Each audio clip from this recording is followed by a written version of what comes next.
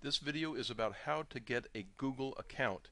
It's the first step in opening up the whole world of all the free tools that Google offers. To do that, you go to www.google.com, then click on Sign In.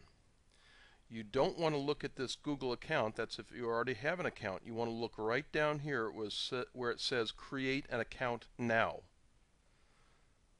You create an account by putting in your current email address. So it's an email address you already have. Then put in a password and re-enter that password.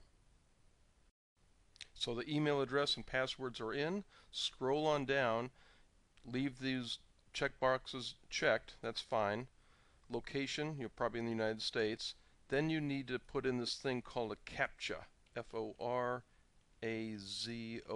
and it's constantly changing, so you have to go ahead and put it in.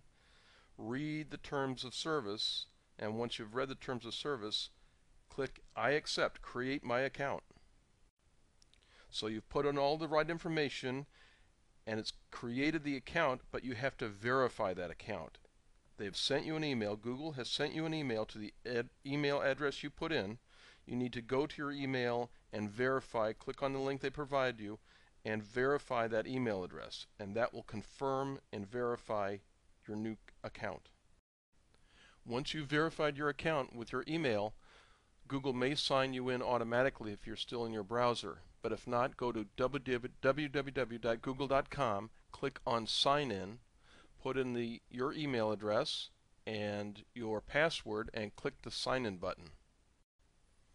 You'll then be taken to the Google Accounts page, and you'll see that you are logged in with your email address, and you'll see all your personal settings and your products and try something new. In subsequent videos, we'll be going through how to sign up for Google's free services, but you now are logged in as a registered Google user. Congratulations.